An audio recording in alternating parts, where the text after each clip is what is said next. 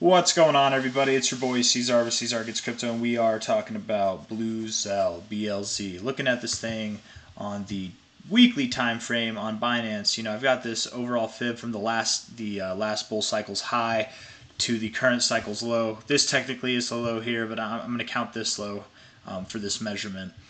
And here we are. Maybe if you want to do this, it'll bring the 382 lower. Maybe that's more conservative, I guess. But I feel like that's the fake out low. I would rather take it from there, but whatever. It's not that big of a deal. If we close below this 382, that's the big deal that I'm trying to get to. If we close below this 382 on the weekly, we have 2 days, 20 hours left, essentially 3 days to do that. I would say that the odds of us going to this 236, guys, which is down here at about 8.2. If you take it from here, it's at 8.4 cents. So somewhere in that area, which lines up very nice with this kind of bottoming area that we had down here before we started to crawl up, which is also kind of the last area that we saw this spike in volume, right? So all of that just kind of lines up with an area that's below about 10 cents and above about 8 cents, but the potential to go lower than that even is there.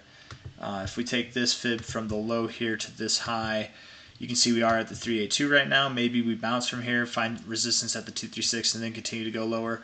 Maybe we just go lower from here or move sideways. Who knows? Time will tell.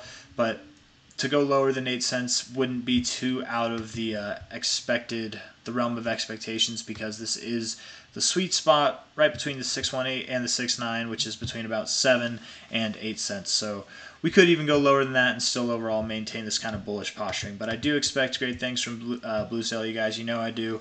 I'm just not tempted. I'm a little tempted to buy here, but I'm more tempted to sit on my hands and see how this plays out. Again, guys, be aware.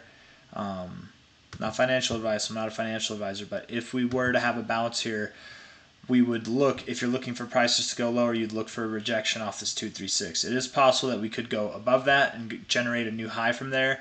But at that point, I think things would look a little bit more obvious depending on what we do. But right now, we're kind of at a critical point, both on the daily and the weekly, where if we get a day or a week to close below this 382, that would be significant. And really, if we get a week to close below this 382 here, I think that would also be significant. So we're in the land of the 382s. Closing below them will help us in our endeavors to go lower. The 236 here is right at that 618 as well. There's a lot lining up down there, but just because there is there doesn't mean we can't find support here.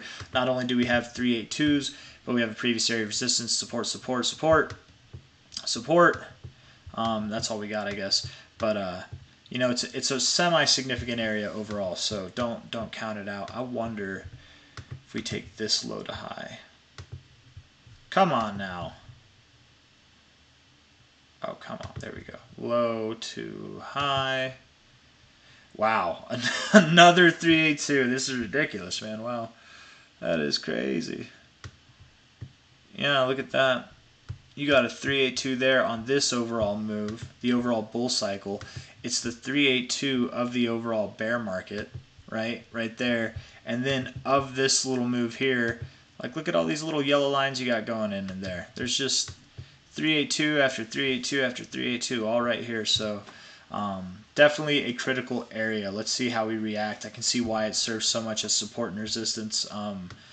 We will see. Time will tell, and I think this week will be critical in kind of informing us about that. Closing below 2 out of 3 wouldn't be a bad start, but let's see if we can close. I guess this one would be the more significant one, closing below here at about 11.14 cents. But I do think it's going lower, guys. Where I think it's going is probably between, again, this like 9.6 area to about 8 cents, somewhere down there, but we could go even lower. So just be aware of that. Take care. That's all I have for you. If you enjoyed the video, leave a thumbs up. If you want to see more, hit the subscribe